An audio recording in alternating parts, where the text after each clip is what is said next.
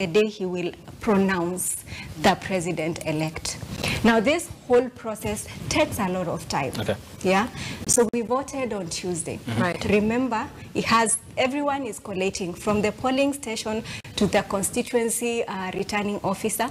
It comes to Chebukati, the chairman of the IEBC, who has now to physically check the Form 34Bs against Form 34As, collate all Form 34C, Form 34D, and announce.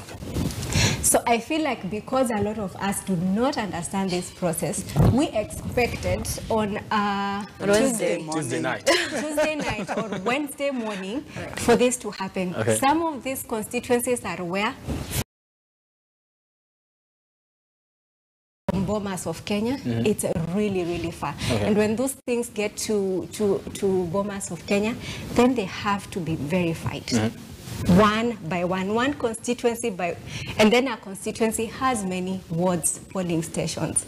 And just to say that IEBC under Constitution has 7 days within which it's supposed to do all these things. Right. So Kenyans, I mean, we just need to relax a bit, appreciate the process and give IEBC to do its work. So it is just within their time to actually do it, and whatever you're suffering for.